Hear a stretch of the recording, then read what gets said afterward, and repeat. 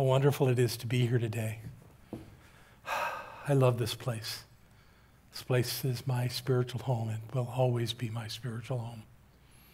And what a journey it has been coming to this place.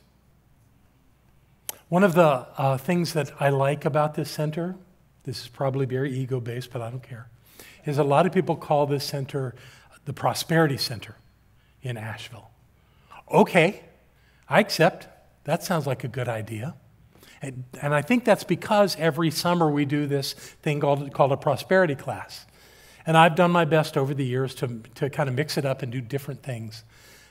And I'm going to do that this year too. We're going to do it differently than we've done before. And my purpose today is to convince you to come to as many of these classes as you can.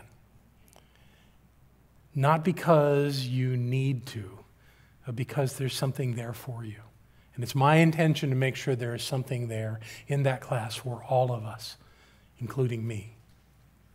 So on this journey of awakening into a prosperous life, I believe that this class has helped me tremendously. And I want to start my thought as we move through this with a Holmes quote. Holmes quote that has always been very powerful for me. And then I'm going to do a little dissecting. Here's the quote. Nothing is real to us unless we make it real. Nothing can touch us until we let it touch us. Refuse to have the feelings hurt. Refuse to receive anyone's condemnation. In the independence of your own mentality, believe and feel you're wonderful. This is not conceit, it is the truth. What can be more wonderful than the manifestation of infinite mind? Brilliant quote. Powerful quote. And within that quote is a line that is absolutely my favorite quote from Holmes. Nothing is real to us unless we make it real. Nothing is real to us unless we make it real. Consider what that might mean. The other longer quote really was about Holmes talking about how don't put yourself down, don't believe people that criticize you, see yourself for who you are in the divine understanding of the universe. Fantastic. This line makes everything possible.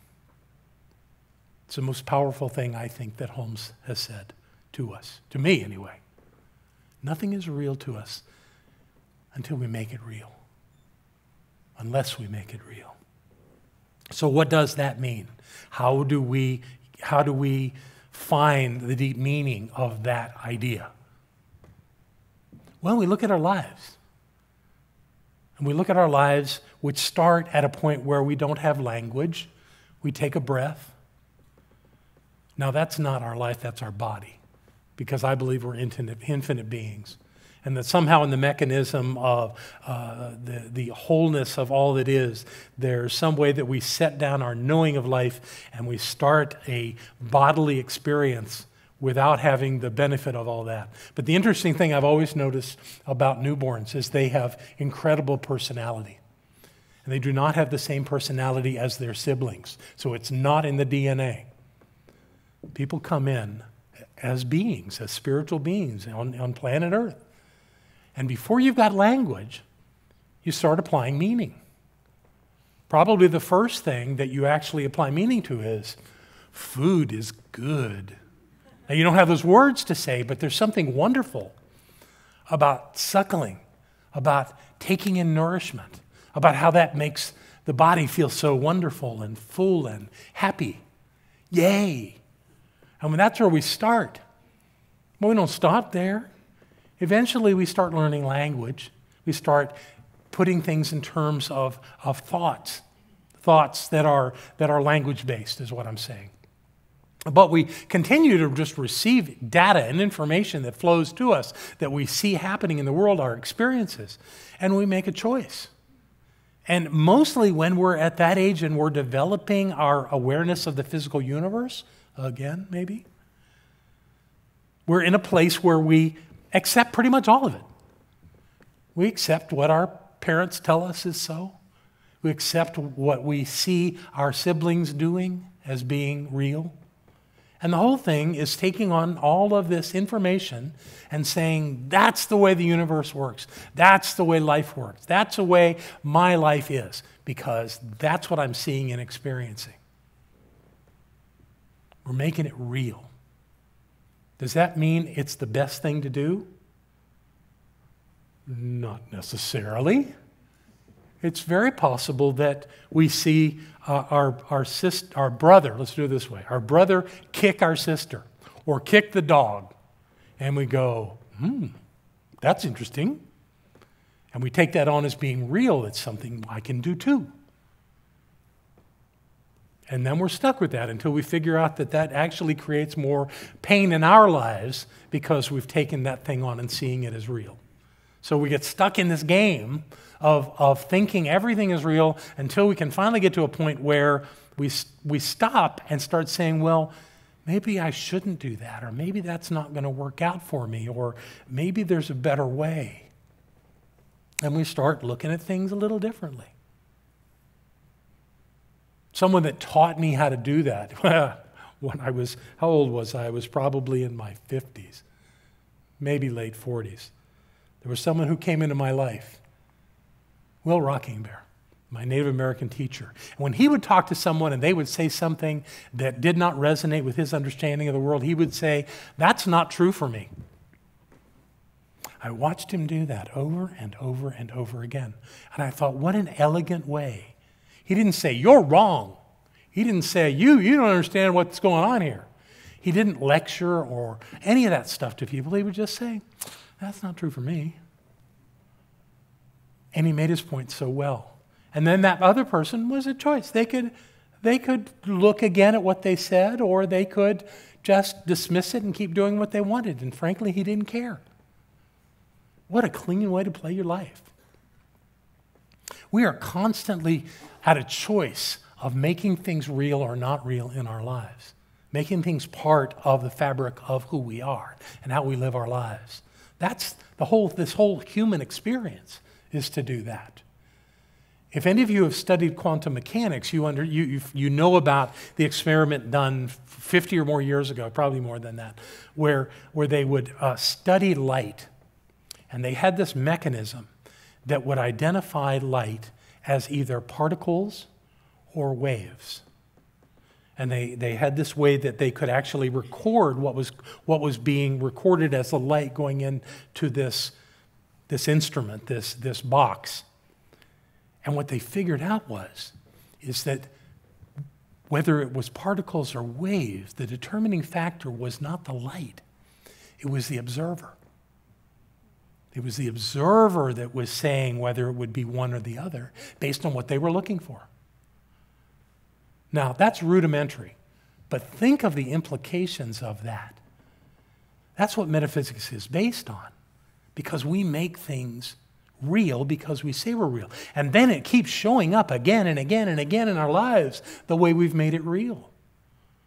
And we get stuck in this thing of thinking somehow that the bad things in our lives are real. But what has happened is that we have chosen to accept those things that we don't like, that we don't want, we claim we don't want. We see them as real. And if once they're real, they start really dumping on us and making our lives sometimes very unmanageable.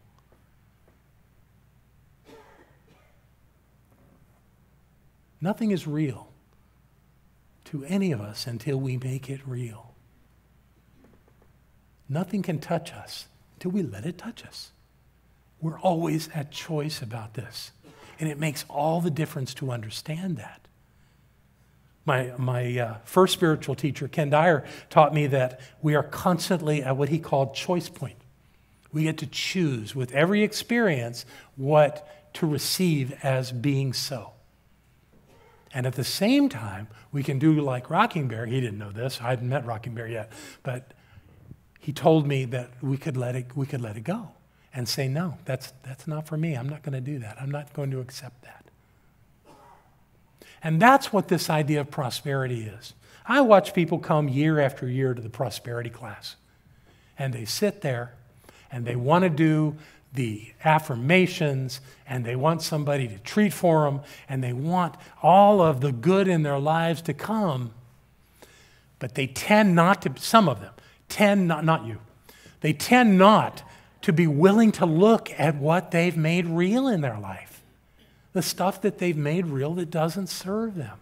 So they do all this work to let go of the stuff that they don't like, but they don't really know how to do it because they've made it real and they still believe it's real. But the truth is nothing's real until you make it real. Nothing until you make it real. And, you know, someone would argue with me, especially sensates. Most of you are intuitives, but we have some sensates among us who say, no, you can see it, you can touch it, you can measure it, you can weigh it, you can hear it. It's real. Only if you make it real. I remember times where I would be counseling someone and I would have this enlightened thought about what was going on in their life. It was so clear to me. And I would say those words to them that came through me to say, this is what's going on. And they would be deer in the headlights. Nobody's home because they don't want to hear it. That didn't match their sense of reality. So they just wouldn't even entertain that as a possibility. Others would hear it and go, oh, no, you know, and try to fight me on it. And once in a while, somebody would go, I'm going to really think about that. However you want to do it, you get to do it your way. Nobody can make you do anything. It's all up to you. And it's at that choice point that you get to decide what is real in your life. So we're talking about prosperity. And I think we need to define prosperity. So to do that, I wanted to go to the ultimate definer of prosperity. Her name is Edwene Gaines. I think most of you have probably heard of Edwene. That's Edwene in full form, on stage, talking truth. She had 4 elements to prosperity that she said existed. And I've shortened them so that I could get them on the screen. But we're going to look at them very quickly, one at a time. A vitally alive body is prosperous. Now you would go, well, then I guess that means Barbara's not prosperous. No, Barbara's still very vital. She doesn't have the full use of her body like she used to, but her body is still vital. Her heart pumps perfectly and spreads the nutrition that she ingests into her body, and she's at that level a full functioning individual. Her mind is so clear. Her hearing is freakishly good. She'll say to me, you hear that? Do I hear what? There's a faucet running. So I go through the house, and sure enough, there's a faucet that has this tiny little drip, and she can hear it. Freaks me out sometimes. But she can do it. So don't ever see anyone in life as not having a vitally alive body, and work on yourself to know what your vitally alive body looks like. The second one is satisfying relationships. God knows that's a big one in living a prosperous life. You don't want to surround yourself with critics, with people that see you less than whole, people who don't know the brilliant, beautiful, amazing being of love and light that you are. Surround yourself with those people. Let those people influence you and touch you. And on the matter of being prosperous, surround yourself with prosperous people. I invite you, if you have anyone in your life that's living a very limited, closed down life, wish them well and let them go. They're not serving you. Don't be mean. Be loving. But you don't have to spend your time with someone who is trying to pull you down to their level of despair. Surround yourself with people that come here and places like this so that you can be who you are meant to be. And the best way to do that is to be lifted up as you lift those around you up.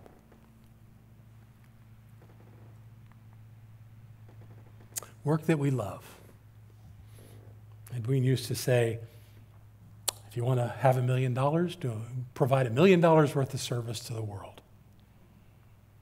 But the most important part of it is pick something you love to do. if there's anyone here that's getting up in the morning and cursing your job, you might want to really consider doing something else. Now, the reason you wouldn't do something else is because you don't know what that would be. But if you're not looking for the thing that will serve you the best in life, you'll never find it. And if you're spending your time hating your job, you're denying yourself the opportunity to love it. Sometimes it's just an attitude adjustment that changes a crummy job into a wonderful job, into an experience that you get up and go to with delight. The litmus test, of course, is would you do what you're doing if you weren't getting paid? Would you still get up and do it because you love it so much? Well, I've been doing this work for a long time, and I've never not wanted to be here to do this, to be with you, to touch your lives and have you touch my life. It's a brilliant thing to get to do, and I would do it even if I wasn't getting paid.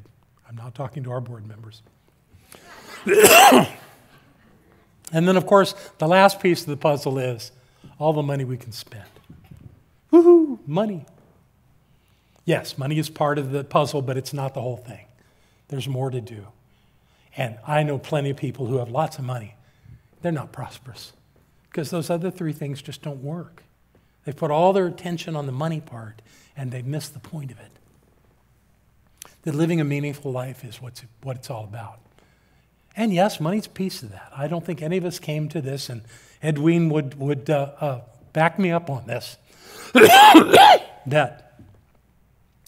that money comes as a byproduct of living an abundant life.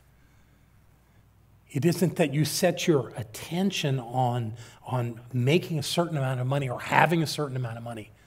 I've always told people in class, don't do that thing where your treatment, that your inner work is about having a certain amount of money. That's not it. There's something bigger going on. And to demonstrate that, in that I think it's now time, even though this doesn't really fit into my way of doing things, I'm going to talk about Barbara's and my experience with money. We've been teaching prosperity for a long time. And I love that this is called the Prosperity Center. And that people come here with that idea that they're going to live a more prosperous life. So this money thing. I grew up in a working class family. My dad actually left school in the 10th grade, so did my mom. She was a housewife.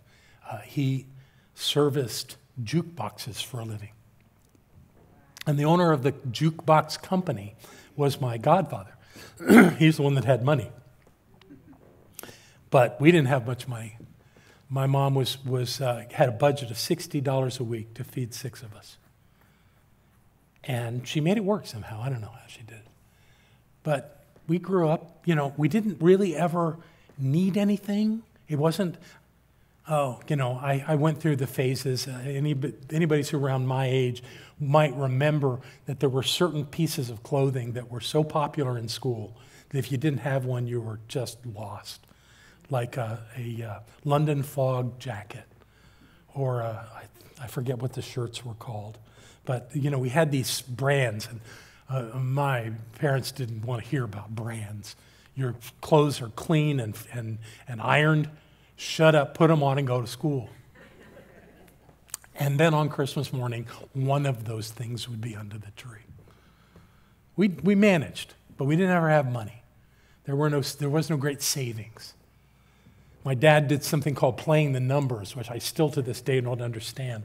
But there were a couple times where he actually won some kind of a jackpot, and they would do something with the house. They would put in new carpeting or something with that money, which I thought was brilliant. But I didn't understand this idea of high levels of prosperity, and that was okay. But I carried that into my adult life. I never got any training on how to manage money. When I was, I think, 19, I moved to Texas.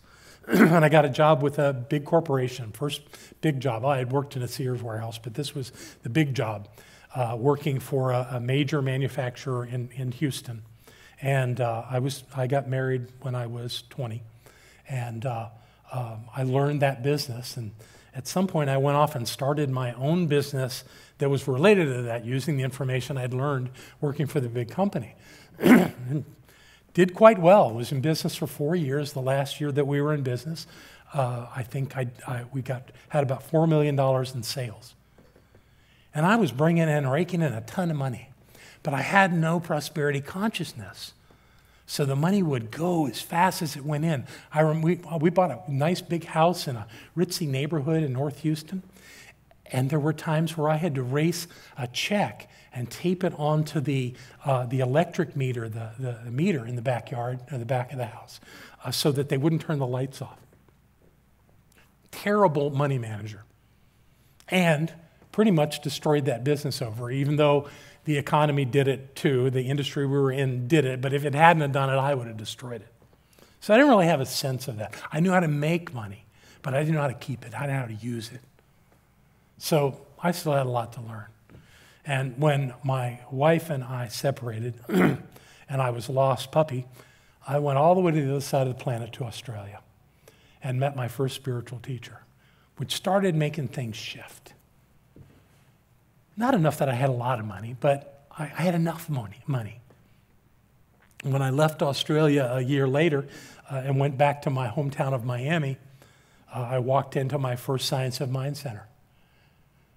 And the woman that came out from the back told me what the place was. My question was, what is Science of Mind? Because that's what the sign said outside.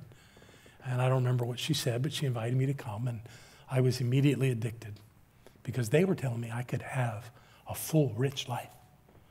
I'm in. I want to do that. I want to have it. And the one that was teaching me that, her name was Barbara. And it really worked for me.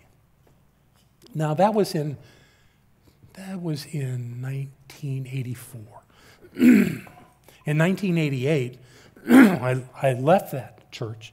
Barbara and I got married in 89, and we pretty quickly, the next year in 1990, moved to Asheville because we just didn't want to live in the environment that Miami was at the time. So we came up here. And we moved near my uncle's farm. I had an uncle named Forrest Merrill who had an 80-acre dairy farm that he had run at least since I was a kid. I remember when I was 16, my mom brought us and my siblings up here, and we were on the farm, and I tasted my first raw milk. So he had run that farm for decades. And one day, Uncle Forrest and I were just having one of those little conversations on the front porch. And he said, so how much money you got? And I would normally not want to have that conversation with anybody, but I said, Barbara and I have about $10,000 cash. And he chuckled and said, I've got about $150,000. And I thought, well, good for you. You've been doing this work for all these years. You should have something. But that was important to him. And it was a point in me that said, I can have those kind of numbers too. So when it came time, after he passed, we were living on his farm by then, we started our center, and Barbara really wanted to do this thing, a summer class on prosperity. She'd been the one that reminded me from my youth the value of tithing. We were by then well into tithing. And we were being more prosperous. But there was still more to do. So we started these summer classes, and we did them. And we've been doing them for 27 years. And it's been wonderful, and I've enjoyed every single minute of it. Yeah. I've enjoyed every single minute of teaching this. But one thing that I had avoided doing for all these years was determining our net worth. Just never wanted, I guess I didn't want to, because I never did. I remember even in one class I encouraged people to do that, but I didn't do it. So a couple of months when I was playing with the idea of doing this as probably my last class at this center, I said, John, just do it. Go ahead. Add up your property, your value of your cars, your investments, any other assets that you have, add it all up. And I did. Barbara and I have a net worth of right around $1 million. I had no idea. It was stunning to me. And I'm not telling you this to brag. I'm really not. And it didn't come from any windfall profits or inheritances or, trust me, being a Science Mind minister is not in and of itself on salary a way to become wealthy. It's not. But we continue to teach these principles and live them. And what has occurred from that is that we have done that thing that so many people say they want. Oh, $1 million. Wow. Now, I also want you to know that there are people in this room that have a net worth of much, much more than that. And here's the kicker. Most of them will be in the prosperity class. Not because they're looking to have more. They'll come to the class because they're interested in the concept. And they enjoy that process. And they've used it in their lives or they wouldn't be where they are. So we're going to do this summer class. We're going to look at this idea. And we're going to allow ourselves to get out of our own way and be prosperous. Because this is what we're here to do, is to live in the abundance of the divine, to know who we are, not to feign away from it, to live that full, rich, meaningful life that is ours to live, to be who we've come here to be. And that is not to be a pauper. It is not to be lost. It is not to be alone. We're here to support the magnificence of the divine, the creative force of the universe, as us. And by doing so, we all prosper. I hope you'll join me a week from tomorrow. I love you all very much. Thank you.